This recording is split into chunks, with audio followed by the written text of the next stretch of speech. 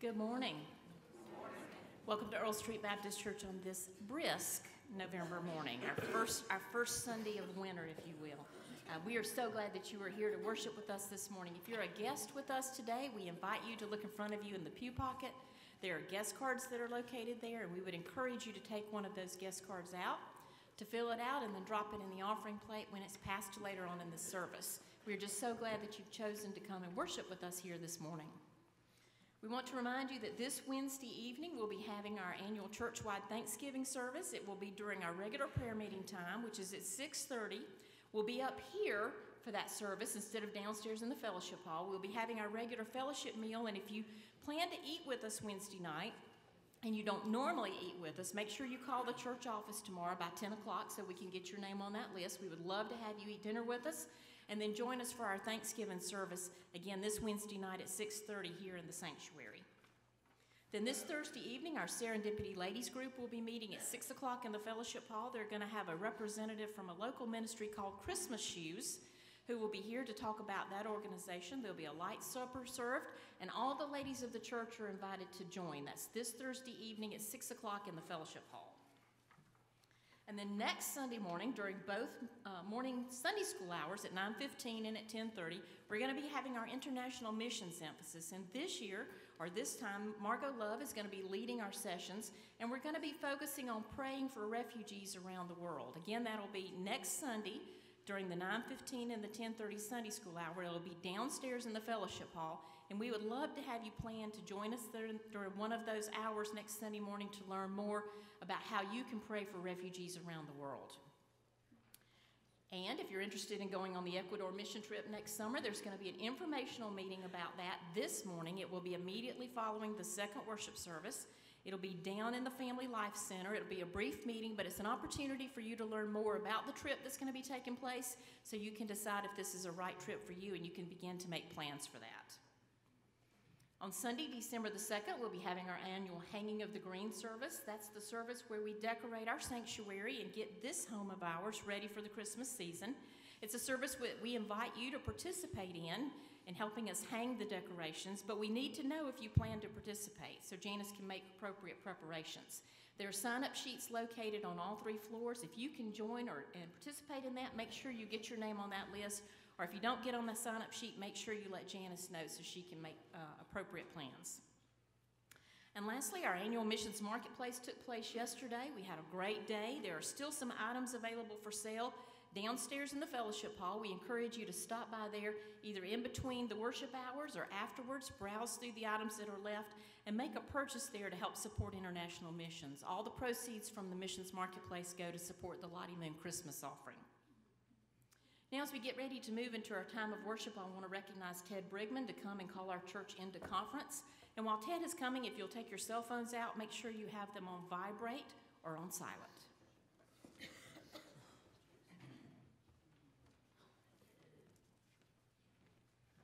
Good morning, church family.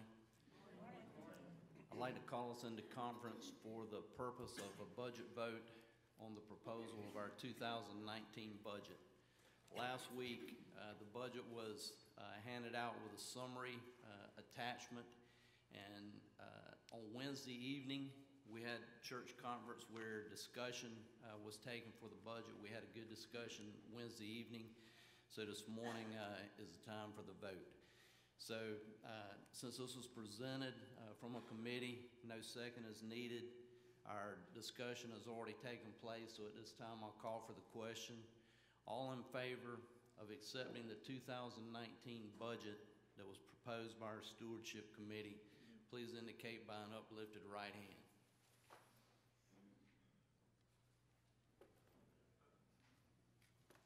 Thank you. Any opposition? Same sign.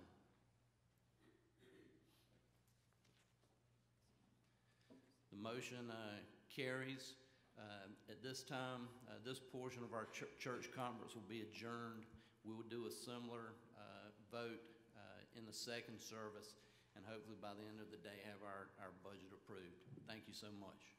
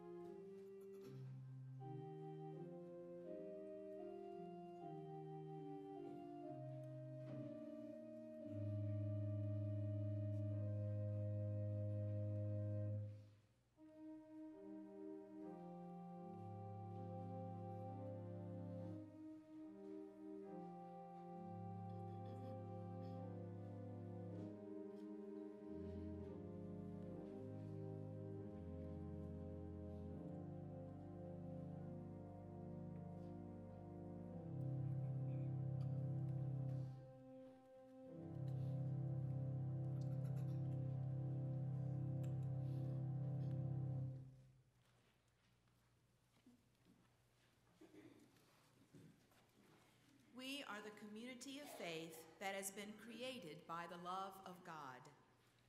We are the people who have been set free by the word of forgiveness in Jesus Christ. We have come not to parade our own goodness, but to praise the holiness of God. We have come not to boast of what we have done, but to proclaim the redeeming work of Jesus Christ. With all our being, we will praise you, O God. Amen.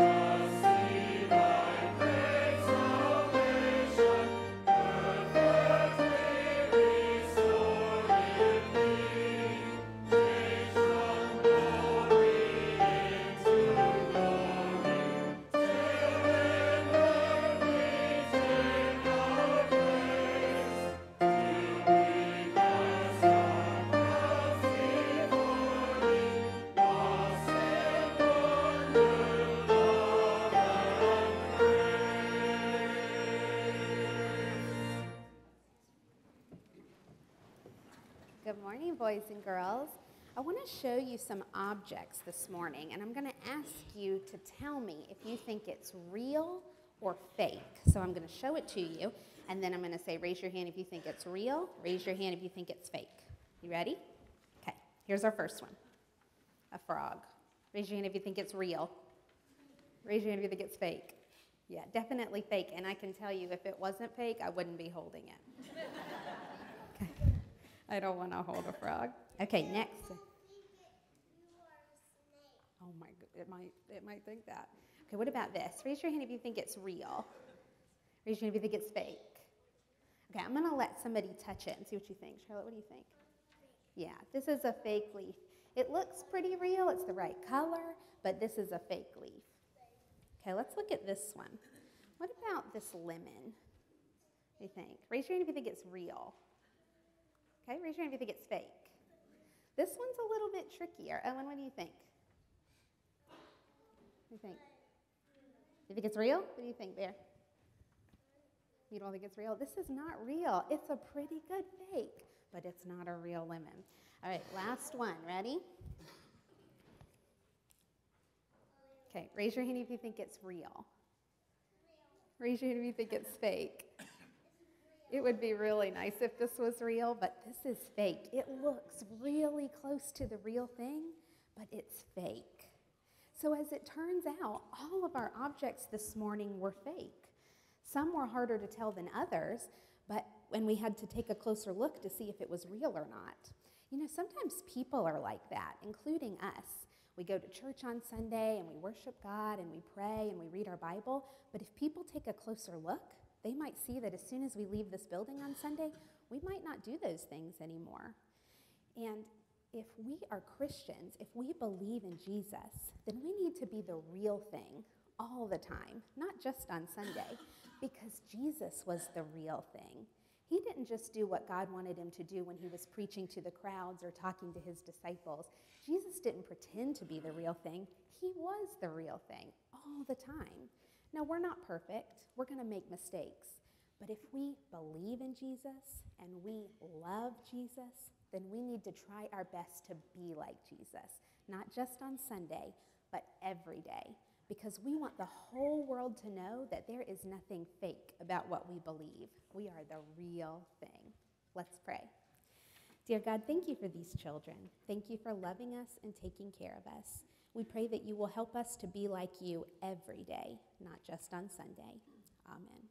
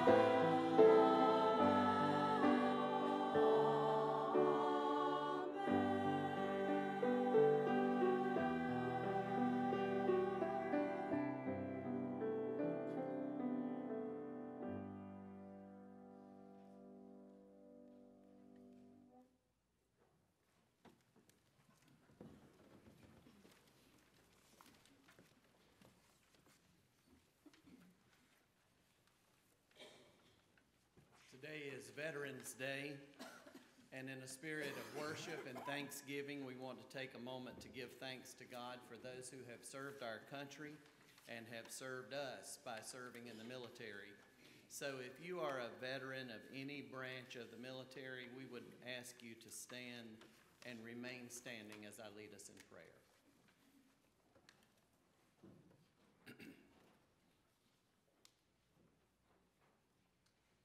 Let us pray. God of grace and peace, on this Veterans Day, we give you thanks for those who are standing here and now, and for veterans all over this land who have unselfishly and courageously served our nation in the past and have protected and defended our freedom. We pray for those who have fought, whose spirits and bodies are scarred by war, whose nights are haunted by memories too painful for the light of day. And we pray for all those who are serving our country now in places throughout the world, especially those who are in harm's way.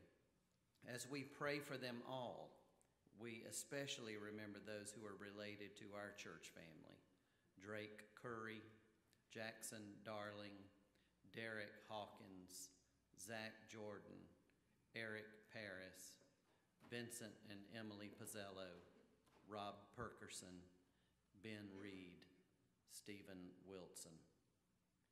Lord, shield them from danger and bring them safely home, and give their families here peace as they hope and wait and pray for that day.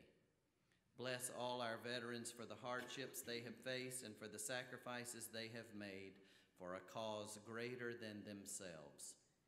And help us, we pray, to be united with them in our quest for freedom and peace. We pray in the name of the one who is our peace, the Prince of Peace, Jesus the Christ. Amen.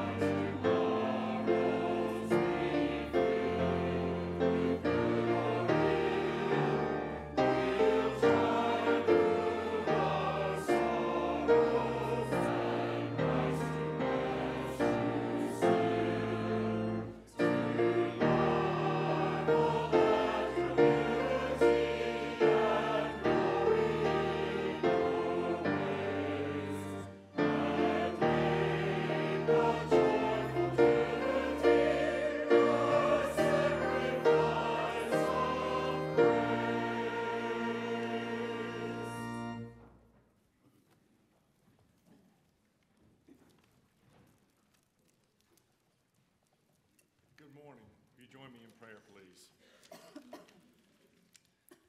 Heavenly Father, we give thanks to you this morning. We're so blessed and thankful for all that you've entrusted to us, our lives, our families, our possessions, and our freedom to freely worship you. We thank you for those who have served protecting us and our freedom to worship you. We give a heartfelt thanks to all veterans. Today, as we give back a portion of what you've entrusted to us, we do so with a joyful heart, knowing that these tithes will be used in your honor and for your glory. And in the name of your Son, Jesus Christ, our Savior, we pray and say, amen.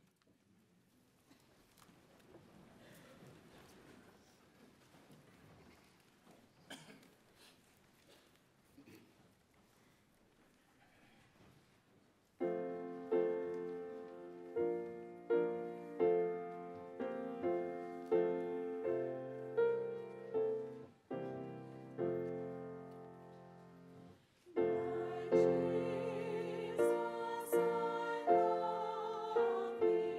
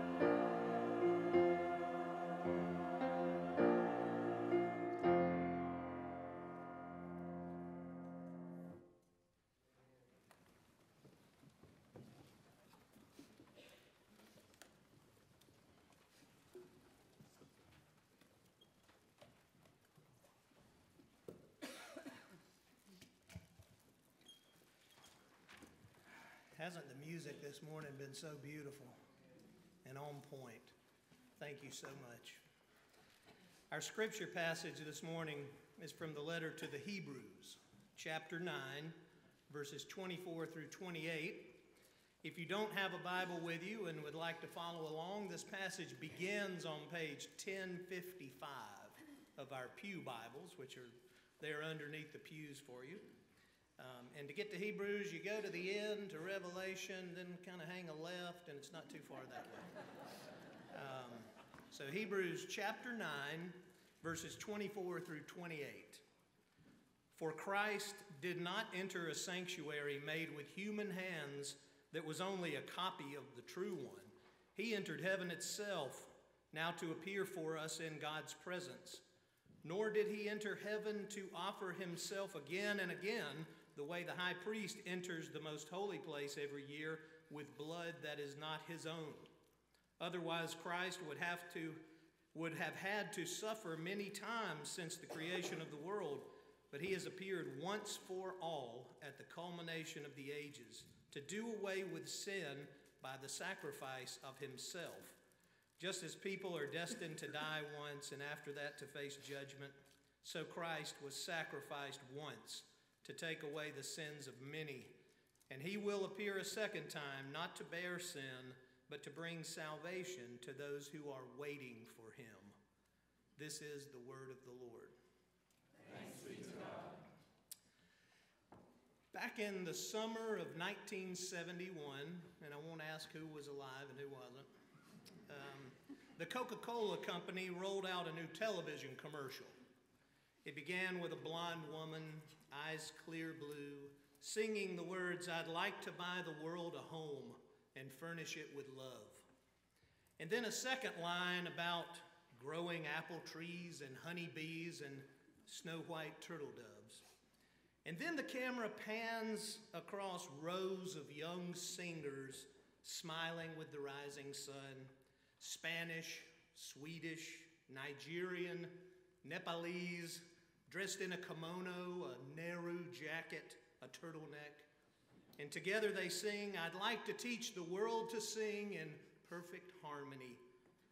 Each holds a bottle in his or her right hand, one branded in English, the next in Arabic, another in Thai. "I'd like to buy the world a Coke," they sing, "and keep it company." And then the camera pulls up to an aerial view of the scene, revealing 200 singers fanned out on a hilltop, a beautiful green hilltop, a youth chorus of the world. How many remember that commercial? I guess I am dating you. That commercial struck a chord with people. That commercial about the pursuit of world peace through the consumption of soft drinks stands among the ranks of advertisements that transcend their sales pitch and become cultural landmarks. Actually, the commercial was part of a larger ad campaign that Coke had rolled out in 1969 that centered around the tagline, "It's the real thing." Another ad in the campaign featured a jingle that concluded, "Coca-Cola, it's the real thing, like friendly feelings. It's the real thing." What Coke was tapping into there was this notion of authenticity, of not being a fake and not being a mere imitation. Authenticity as a character trait is highly valued. By and large, we don't like or we don't trust people or things that come across as phonies or fakes.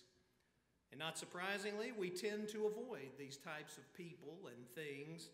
We seek out friends and colleagues who are authentic. We buy products that are authentic.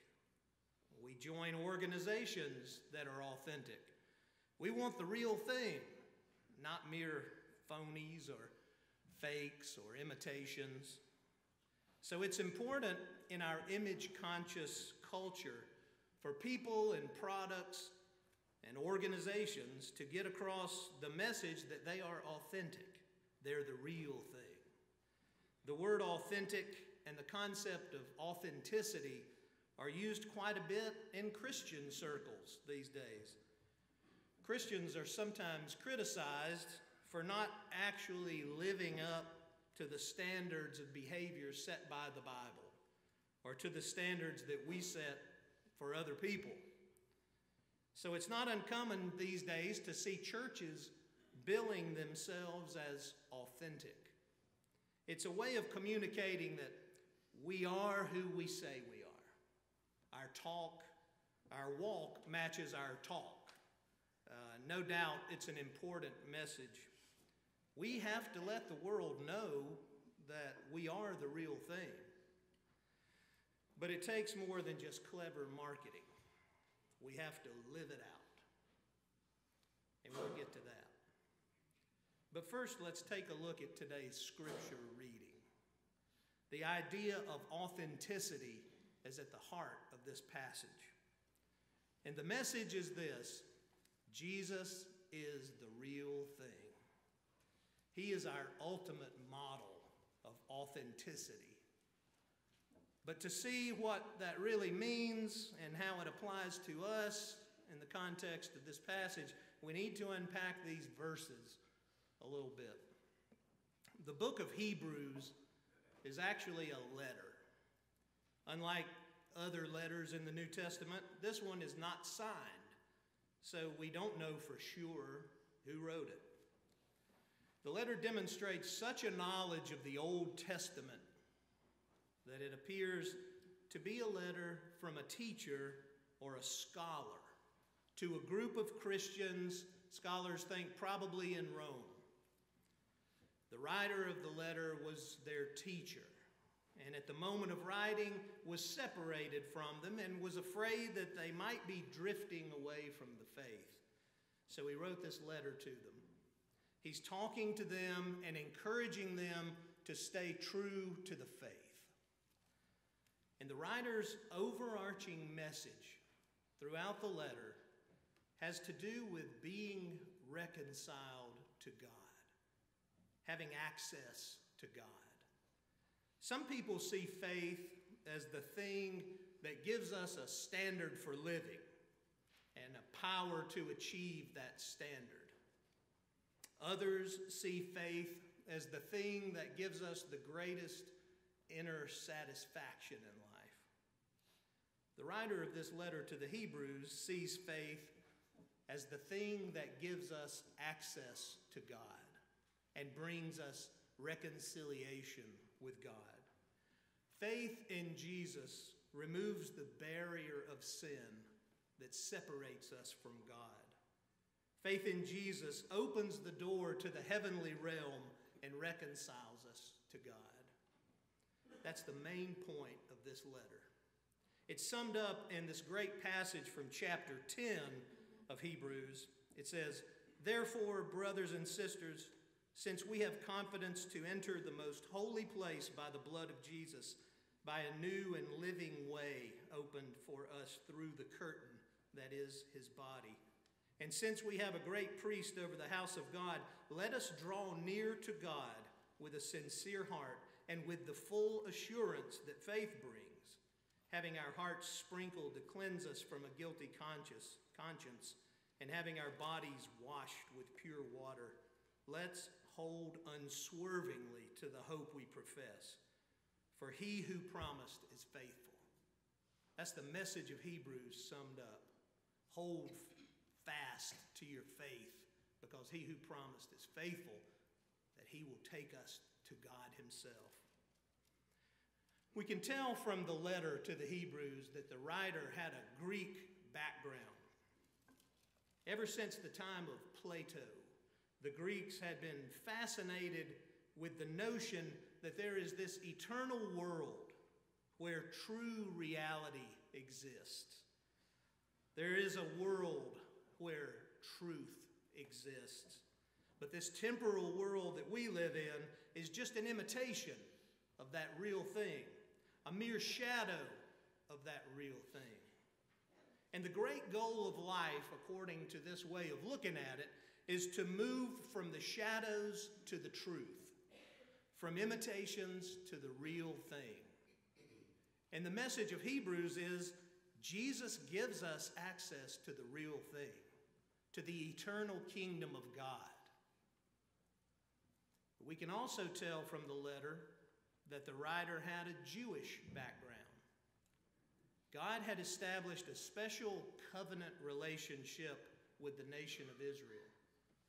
God offered access to himself to Israel, but only if Israel kept the law. To break the law was sin, and sin put up a barrier between the people and God. So there had to be a way in this system to break down that barrier between the people and God. And here comes in this concept of atonement. We hear that word in church, atonement. And atonement is basically doing something to make things right. Doing something to break down this barrier of sin, the barrier that separates people from God. In God's covenant with Israel, there was a sacrificial system in place. In order to remove the barrier of sin, preventing access to God, the priest would offer a sacrifice, an atonement for sin, doing something to break that barrier, to make things right. But inevitably, the sacrifice was not sufficient to keep the access open. People would continue to sin, and the barrier would come up again. And so the sacrificial system went on and on, over and over. It was a losing battle to remove or break down this barrier between people and God. And what the people really needed, and what we all really need, is a perfect priest and a perfect sacrifice. Someone who could bring a sacrifice to God once and for all that would open the way to God. We don't need a second-rate imitation. We don't need a shadow of a sacrifice. We need the real thing. And the message of Hebrews is this, that Jesus is that perfect priest and perfect sacrifice.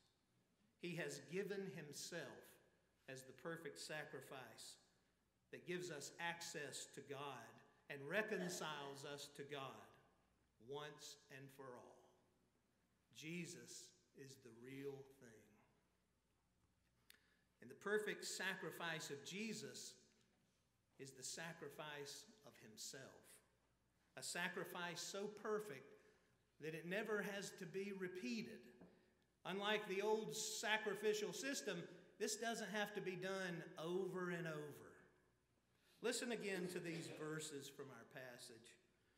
Christ did not enter a sanctuary made with human hands that was only a copy of the true one. He entered heaven itself now to appear for us in God's presence. Nor did he enter heaven to offer himself again and again, the way the high priest enters the most holy place every year with blood that is not his own. Otherwise, Christ would have had to suffer many times since the creation of the world, but he has appeared once for all at the culmination of the ages to do away with sin by the sacrifice of himself. And so to the Jews, the writer of Hebrews is saying, all your lives you've been looking for the perfect priest who can bring the perfect sacrifice and give you access to God. And you have him in Jesus, and Jesus alone. And to the Greeks, the writer is saying, you're looking for the way from the shadows to reality, from the imitations to the real thing, and you'll find it in Jesus, and Jesus alone. And to us, the writer of Hebrews is still saying, you want to be right with God? You want the real thing? You want authenticity? You'll find it in Jesus, and Jesus alone. So that's what we might call the vertical lesson from this passage and from the letter to the Hebrews in general. If we want to be right with God, if we want access to God, if we want to be reconciled with God, we can find it through faith in Jesus and Jesus alone. But what about what we might call the horizontal lesson? What does this passage and what does the message of Hebrews teach us about how we treat one another, how we relate to the people around us? Is there a lesson to be learned in this regard? Well, as you might have guessed, I think there is. And here we get back to this notion of authenticity. People want the real thing. We want authenticity in our relationships. We tend to avoid connecting with people who are phony. We tend to avoid buying products that are fake.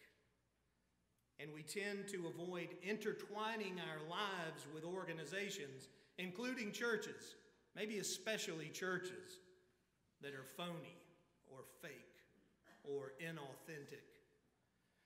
When it comes to our relationships, especially our relationship with our community of faith, we want the real thing. And so what we can learn from this passage and from the letter to the Hebrews, what can we learn about being the real thing? We are far removed from the old sacrificial system where the high priest would offer a sacrifice to atone for the sins of the people. But how often do we still sacrifice one another? How often do we look for someone to blame for something? Jesus was the only perfect, sinless person who ever lived on this earth. And yet, he was willing to sacrifice himself for our sins. Are we willing to make that same kind of sacrifice for each other? Even when we are blameless, are we willing to give up being right and forgive another person? Are we willing to let another person off the hook in the name of love? That's what the real thing looks like. If Jesus truly is our perfect priest, and if he has truly offered the perfect sacrifice, then we don't have to worry about squaring up every account with each other. Jesus has already taken care of it. As we deal with one another and live with one another, we are going to offend one another.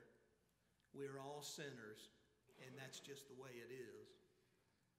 But we don't have to sacrifice one another. We don't have to make a scapegoat out of anybody because Jesus has already made the perfect sacrifice. That system is over. The church is not a place where people have to earn forgiveness.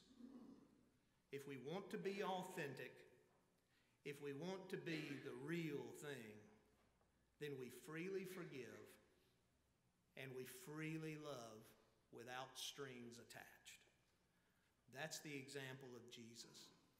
That's the real thing. And that's the essence of the greater way. And so the invitation today is this: only Jesus can atone for our sins. Only by faith in him can we be reconciled to God. Have you put your faith in him? Have you been reconciled to God? If not, do it today. I invite you to come. And maybe you have put your faith in Jesus to make things right with God, but you are still making sacrifices out of people in your life. Give it up today. Give it over to Jesus. Embrace his forgiveness, and then shower it on the people around you. I invite you to come. And maybe you sense that God is calling you to join our family of faith here at Earl Street as we try to be the real thing together. We're all on this journey, and we would love for you to join us. Whatever your situation is, our pastor, Stephen, will be here at the front to receive you as we sing.